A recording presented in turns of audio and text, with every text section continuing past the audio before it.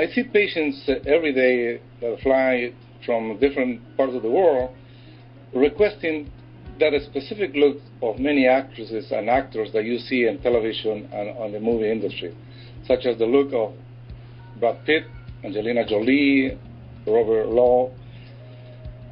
For that, I have created this series of implants that can give the shape and angularity to the face. So you can put implants in every part of the face to give that sharp look that you see in those people.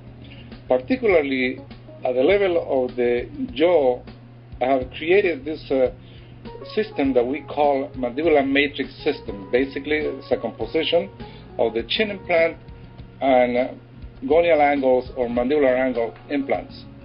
With this implant, which is placed through a small incision underneath the chin, you can provide to those patients a significant improvement in the projection of the chin and angle of the jaw, which is also is going to allow the soft tissues of the neck to be retracted better, giving nice projection and angularity to this part of the face, the look of Angelina Jolie or Brad Pitt.